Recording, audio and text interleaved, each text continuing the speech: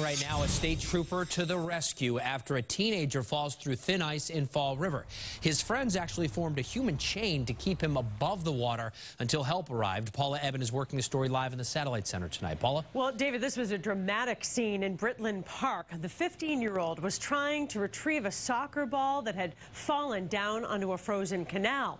But the teenager, who weighs about 220 pounds, fell right through the ice. Several of his friends held onto him, forming a human chain, but they just couldn't get him out. That's when Trooper Kyle Duart arrived, and he was able to pull the boy out of the icy water and over a 5-foot wall to safety.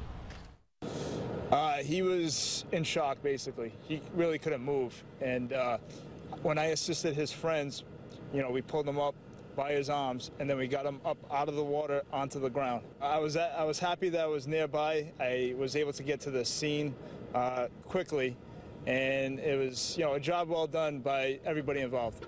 Certainly was. This kid was lucky. The teen was neck deep in the water for about 5 full minutes, and he was taken to the hospital, but he is expected to be okay. He is thankful to his friends tonight and that trooper who showed up just in time. Live in the Satellite Center, Paula Ebben, WBZ News.